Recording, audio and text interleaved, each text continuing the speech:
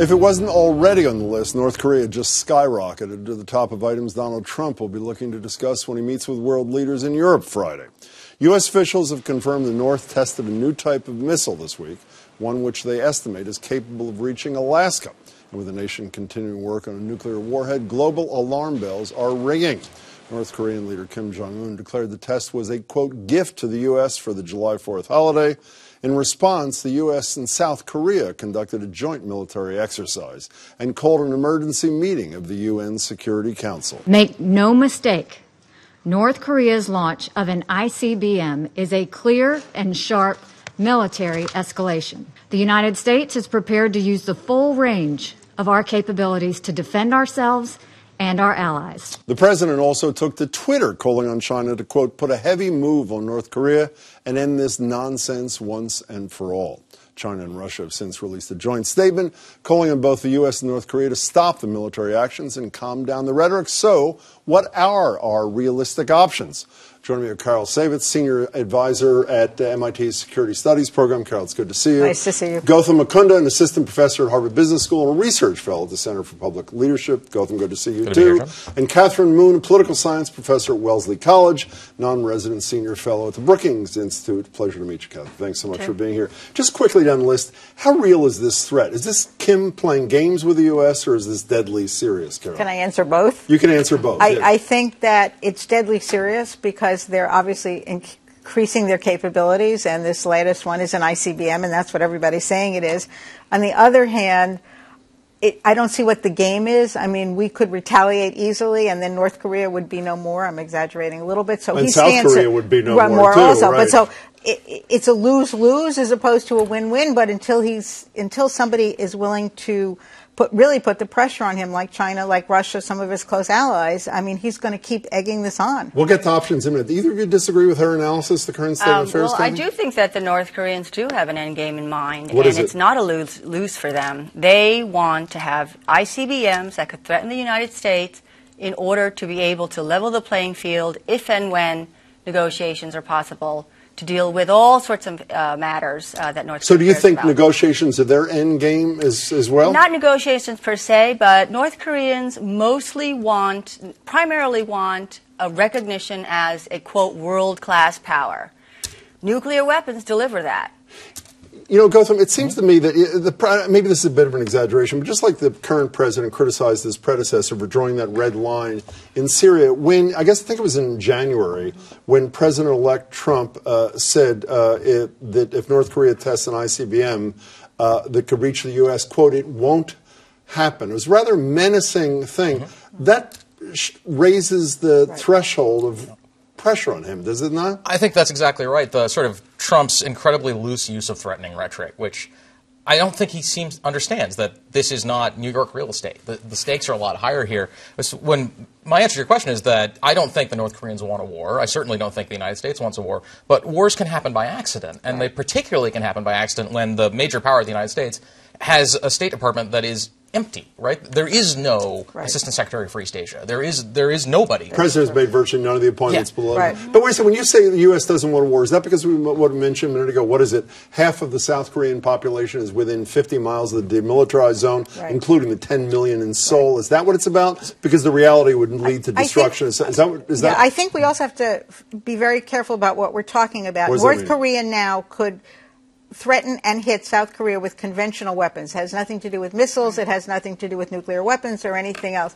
So that we have to figure out where the line is and not, I guess, tempt them or entice them into that kind of action as well. So one thing is the nuclear threat and the intercontinental ballistic missile. I think the other thing is the threat to our ally, South Korea. You know, Kathy, one of the things that concern me, I have to say, as someone who has no expertise in this area as opposed to the three of you, is when you look at the key advisors the president has on this, since there seems to be a consensus military is not the way to go here, they're all military advisors, no diplomatic background at all. But then James Mattis speaks, which I guess is in late May on Face the Nation. Here's what he had to say.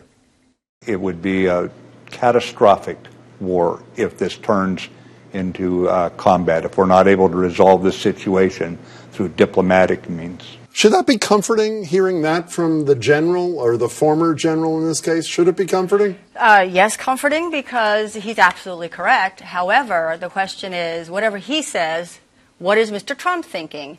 I think Trump has miscalculated China's role in all this. North Korea... He thought he had a deal with Xi when he was here. Absolutely. That Xi was going to put economic pressure on North Korea, I think Trump thought these Asians, there's some kind of a hierarchy, and, China will do its thing and North Korea will obey. That is just nonsense. Everybody wants to pressure China. The question is, no matter how much China can pressure North Korea, the question is, will North Korea fold? And I guarantee you, no matter how much the Chinese turn the screws, even though they're not doing as much as everybody wants them to do, if they were to do it, North Korea still will not fold. Yeah, but they will not succumb to China. I've read that they might fold, but that scares China even more, because they fold, then there's political disintegration. Absolutely. And South Korea takes over, which means good for the U.S., bad for China. Yes? Well, it's not only a fear of South Koreans taking over, because, frankly, if there were to be unification, China would rather have a prosperous South Korea taking over than a basket case, right? Right. But the Chinese economy is actually more dependent on the North Koreans than anybody really wants to admit. The northeast of China is ailing economically. There is such a tight link between the North Korean economy and the northeast Chinese economy, and Xi Jinping cannot control all of China. He can't tell all these guys what to do. Go ahead, Carol, I'm sorry. you go first. Okay. So, I don't think you can leave out the Russian role in all of this. I mean, Russia has alternated between sort of warning us not to take unilateral action, trying to warn off the North Koreans. On the other hand, they're increasing trade with the North Koreans now and sort of courting them at the same time. And the Chinese and the Russians Putin and he issued a joint statement yesterday proposing some kind of they'll stop their testing if we no longer do the joint military exercises with the South Koreans. So does the art of the deal man, is this a central topic for him when he sits down one-on-one with Vladimir Putin? It could be, but I think Putin would rather talk about Syria and Ukraine and lifting of sanctions. You know, I said a minute ago, I originally was worried about the fact that he's surrounded by all military advisors rather than diplomatic ones, and then we played the Manna sound. You know what also worries me, and maybe it shouldn't, you'll disabuse me. We played a minute ago Nikki Haley, the UN ambassador, what she had to say. Her tweet was so moronic, it was embarrassing. Yes. Spending my 4th, meaning July 4th, in meetings all day, hashtag thanks North Korea. It's like a 12-year-old would do. Does that worry you? Or? So it does, and it particularly worries me because it was Nikki Haley who so far might have been the most competent member of the Trump administration. I would generally agree with that. Yeah. So, I mean, we have the most powerful government in the world is doing amateur hour in what is the most complex foreign policy situation I can imagine. And Trump, I think it's particularly clear, is not good at handling these sort of very sophisticated levels of multiple trade-offs. So anything he does will involve the Russians, it'll involve the Chinese, it'll involve the South Koreans, it'll involve the Japanese. That's a lot of different things to why can't it just, wait, I understand, you know, why can't it just be us and them? I mean, for whatever it's worth, and I know that was a horrible outcome for Otto Warmbier, but the reality is there were unofficial talks between the United States and North Korea in Oslo in May or whenever it was. Right. I mean, they did accomplish something. So if we can do that unofficially, why can't we do it officially? Well, we can do it officially. The problem is, what would be on the agenda? I don't know. The Americans absolutely refuse. Okay, number one, the U.S. says, North Korea, you have to denuclearize. The North Koreans say, no way in hell are we going to denuclearize. The North Koreans say, you reduce or stop the joint military exercises. With South Korea. Americans say, no way in hell we're going to do that in return for that? That's a very good question. And this is something that the Trump administration, Obama, George Bush, all of these administrations have taken that off the table. But if you really want to negotiate, you have to put something on the table that North Koreans want to deal with. Okay, we only have a minute left. We're going to go down the line. Since we don't trust Nikki Haley tonight, we'll trust you three. Give advice to the President of the United States on this, 20 seconds each. You go first. I think, I get back to me. Yes, this isn't a problem you can solve. This is only a problem you have to kick down the can down the road and hope that situations will change on your behalf. The Chinese have more leverage than we do. The South Koreans and Japanese care a lot more about the situation than we do because it's right there. They're going to have to engage. There is no magic wand. There is no good option here. There's just I would disagree. I think there are a couple wands. What are they? Number one, the U.S. has to suck it up and consider recognizing North Korea as a nuclear state officially. We already treat it like a de facto nuclear state. That's what Washington people do. And that's what North Korea wants. If then you enter not denuclearization talks as a framework of negotiation, but disarmament and arms control talks, Americans don't want to go there because that affects our geopolitical considerations about proliferation of nuclear weapons.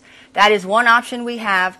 The other option is to point blank, be serious and say, North Korea, here are real goodies, economic benefits you can have. We have never spelled out economic benefits. Do you want to be ambassador to the UN, by the way? I know people. God. Thank you, since I played before. I think we also have to understand, or Trump has to understand, that China is not going to do it for him.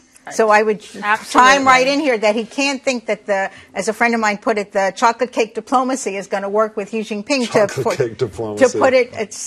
put the pressure on Carol, thank North you. Korea. Jonathan, it's good to see you. Always a Kathy, pleasure. it's great to meet you. Thanks so much for being here. I appreciate it.